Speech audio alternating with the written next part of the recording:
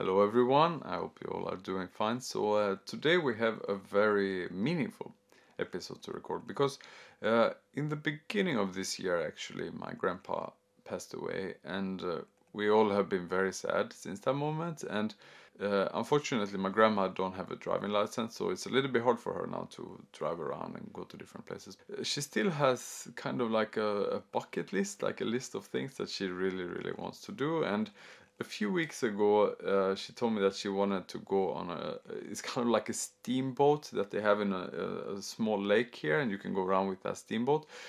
So we did that.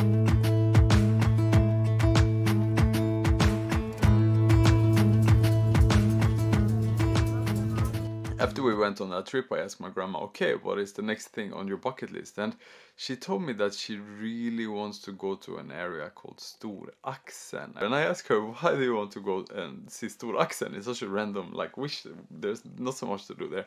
Because my grandparents always used to listen to a radio program, and this radio program, it's on the local radio station here, and it's like people from the area around here, they call into this radio program and they wish people a happy birthday. And then there is this lady who always calls in from Storaxen. It's so frustrating for my grandma, you know, because she knows all the region around here. She knows Backa, she knows Vika, Vinösbjörka, she knows everywhere here, but she doesn't know where is Storaxen. And my plan today is to take her to this mysterious place called Storaxen.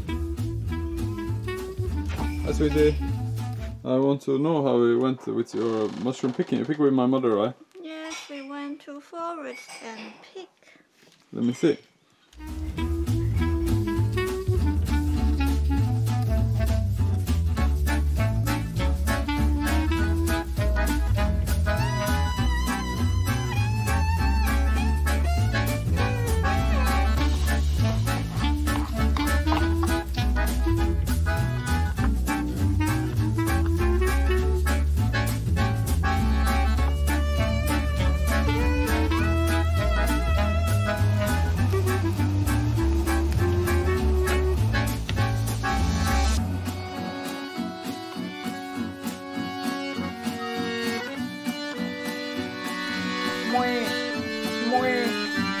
Hallå?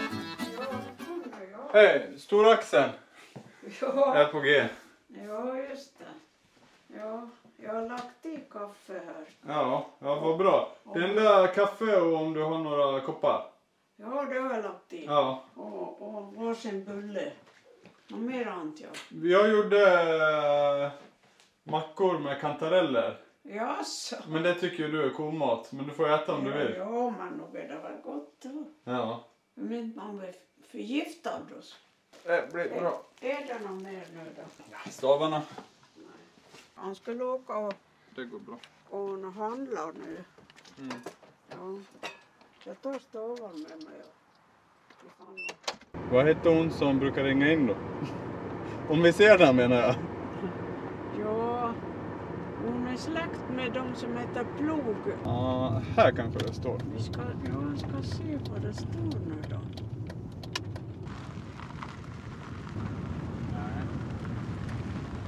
Man kanske finns de människor där som vi kan fråga annars då.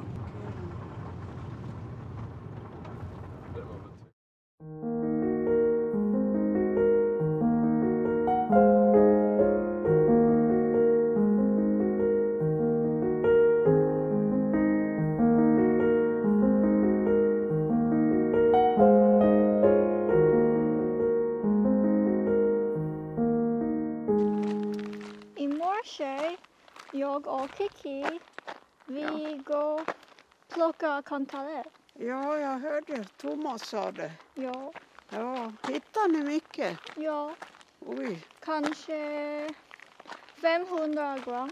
oj, ja. De har eldat här till och med. Ja. I'm just feeling if the water is hot or cold. Ja. En liten sjö det här. Ja, det är inget stort ställe. Nej. Ja. Och där är ju en stuga, men vi vet ju inte var hon bor. Ja, farmor, hur känns det att komma till Storaxen nu då? Ja, men det var bra. Ja. Det har jag väntat på länge.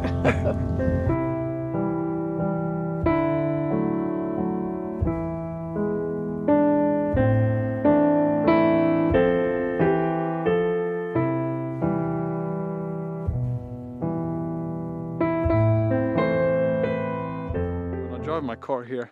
My grandma is like Sherlock Holmes, because every house we pass, she's guessing like, maybe this old lady live in this house here. Anyway, I don't want this vlog to be like total stalker vlog, and the goal is just to go here to Storaxen.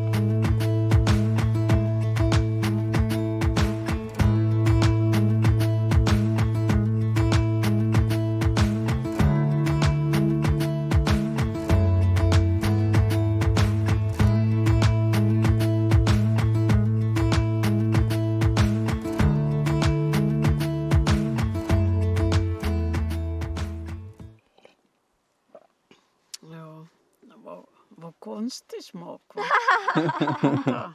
Ja, men jag har aldrig druckit. Vill du? Nej, det är bra det här. Saft. Konstig smak, va? Jag tyckte den var jättegod. Ja, älgört. Älgört. Ja, älgört. Och det luktar så gott om man far förbi. Ja. Då vi var små och åkte trilla. Höst och sen var det fullt i älgört på sina ställen. Vi skulle ut och ta reda på hö. Ja. I think it tastes better with cold water or iced water. Yeah, I think so too. Och sen, ja, kanske vore ändå godare om det var kallt vatten. Ja, då är det nog ännu godare. Det är för varmt. Ja, jag förstår. Det var roligt att smaka. Ja, jag har aldrig smakat förr. Tack så mycket.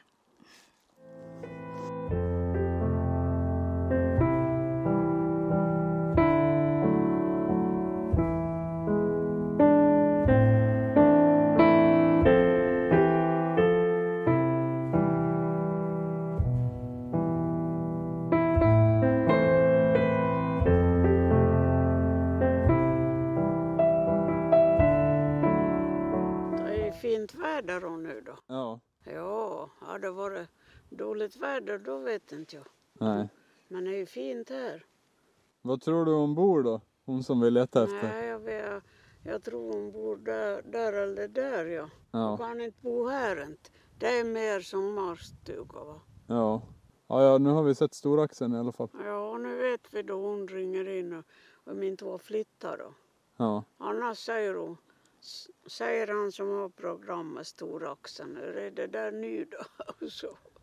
I think I like it because it's peaceful.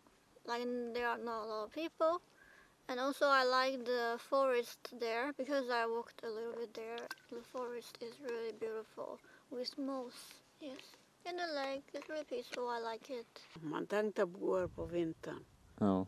Året runt. Men det är ju inte långt ner och till Rättvik och handla och så. Bara vägen är öppen så går det ju bra. Ja, måste ju. Annars kan inte de bo här. Oj. Nej, inte jag vill bo här på vintern. Nej. Och på hösten. Men det är ju lite kallt, vet du. Ja. Okay, so I'm back home now, and it was really, really nice to go to Storaxen together with my grandma. I'm actually really impressed by her, because even she's a little bit old and she has a little bit hard time walking, still she's trying to live her dreams, even though her dreams are not so big these days, but still there's a lot of things left to do. And I asked her also, of course, after this Storaxen, what is her next big plan to do. And there is actually, they made a sauna in my hometown, and that sauna looks like a golden egg, and they put it at the end of a very, very long pier, so you can go there. And my grandma don't like sauna so much, but she wants to go to the end of that pier and see that golden egg. So I don't know if you guys want another little bit pointless vlog. I can also follow my grandma to go to the sauna that looks like a golden egg. But anyway, we are running out of time for today. And I want to thank you everyone so much for watching. Please subscribe to my channel if you like this kind of content, and I see you all next time. Bye bye.